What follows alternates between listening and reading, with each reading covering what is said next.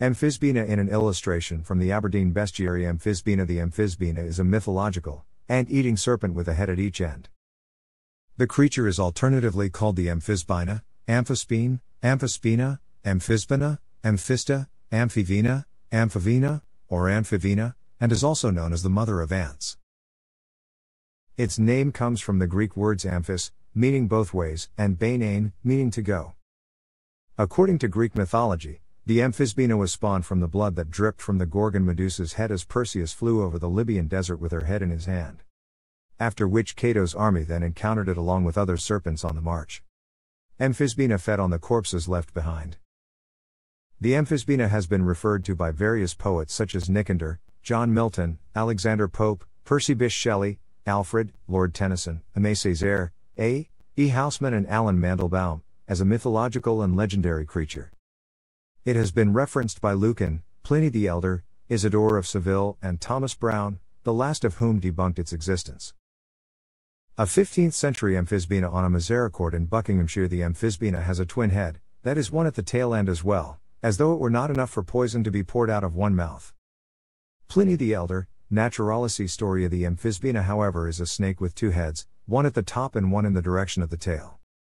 When it advances, as need for a forward movement impels it, it leaves one end behind to serve as tail, while the other it uses as a head.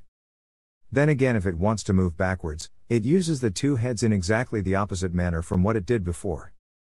Claudius Aelianus, Characteristics of Animals. The amphisbaena grows twin heads, one in the proper place, and the other where the tail should be.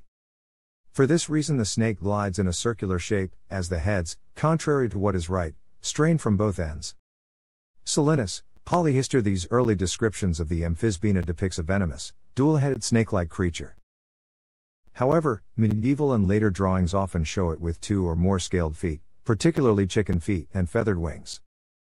Some even depict it as a horned, dragon-like creature with a serpent-headed tail and small, round ears, while others have both necks of equal size so that it cannot be determined which is the rear head. Many descriptions of the amphisbaena say its eyes glow like candles or lightning, but the poet Nicander seems to contradict this by describing it as always dull of eye. He also says, from either end protrudes a blunt chin, each is far from each other. Nicander's account seems to be referring to what is indeed called the Amphisbaena, a group of real lizards. An amphisbaena on the coat of arms of Gemena Zapolis in Poland. The amphisbaena is said to make its home in the desert. In ancient times, the supposedly dangerous amphisbaena had many uses in the art of folk medicine and in other such remedies.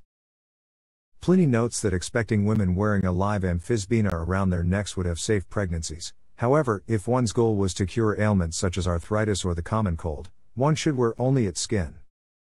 By eating the meat of the amphisbaena, one could supposedly attract many lovers of the opposite sex, and slaying one during the full moon could give power to one who is pure of heart and mind. Lumberjacks suffering from cold weather on the job could nail its carcass or skin to a tree to keep warm, while in the process allowing the tree to be felled more easily. In the Book of Beasts, T.H. White suggests that the creature derives from sightings of the worm lizards of the same name. These creatures are found in the Mediterranean countries where many of these legends originated. In John Milton's Paradise Lost, after the fall and the return of Satan to hell, some of the fallen angelic host are transformed into the amphisbaena, to represent the animal by which the fall was caused, i.e., a snake. The amphisbaena is mentioned in the first book of Andrzej Sapkowski's The Witcher series, i.e., The Last Wish, when the Witcher's protagonist, Geralt of Rivia, is recalling past events when he meets an old acquaintance named Arion. The amphisbaena was endangering the region of Kovar until the beast was slain by Geralt's hand. Brandon Sanderson's novel Skyward has a character whose name is Arturo Mendez. His call sign is amphisbaena. In the 1984 Scandinavian animated film Galavance, an amphisbaena appears as a minor antagonist. The two heads, a red one named Edel and a blue one called Fais, frequently disagree and argue, and sing a song about their miserable plight. Amphisbaena appears in some editions of the tabletop role-playing game Dungeons & Dragons. The amphisbaena appears in the Rise of the Teenage Mutant Ninja Turtles episode Battle Nexus, New York. This version is one of the known champions of the Battle Nexus. Big Mama had Michelangelo and Meat Sweats compete to feed each of its heads in order to satisfy. They managed to work together to pull it off. Amphisbaena has appeared in several video games as an enemy or boss monster, including La Mulana and Bravely Second, and Lair.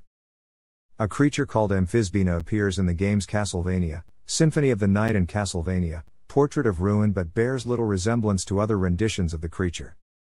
Appearing as an eyeless four-legged reptile creature with the upper body of a human woman sprouting from its long tail instead of a double-headed serpent.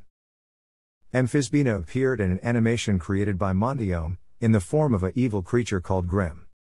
Of the different Grim, the Amphisbaena appears to be the king Taiyitu, a two-headed snake or serpent.